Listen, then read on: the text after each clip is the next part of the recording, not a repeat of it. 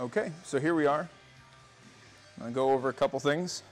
I just started the recording and it says 173 minutes. This is the 2 terabyte SD card, well, CF card, type B. This is the lowest quality, LTT. Technically lowest is the H.264 preset.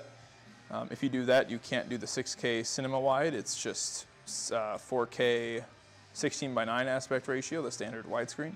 Anyway, we'll go over the different settings here. So right now we're on PF, right? Top one.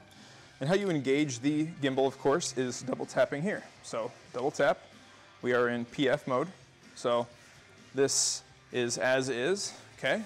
Tilting it up and down, you'll notice it's still keeping the pitch.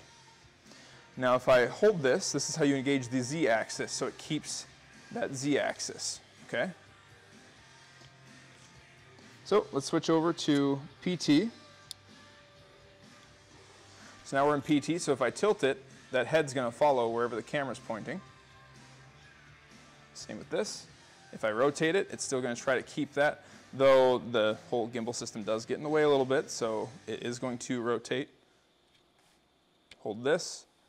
We're keeping the Z, and it's definitely still doing it, so we're still good.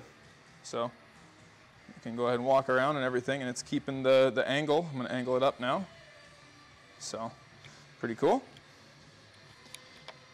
Go to FPV now.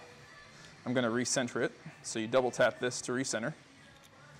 And you can do this, and it will actually follow you. I'll enable the Z axis. So the Z axis is still active. So if I walk forward and walk back, it's gonna be good to go. And hopefully that answers your questions, bud.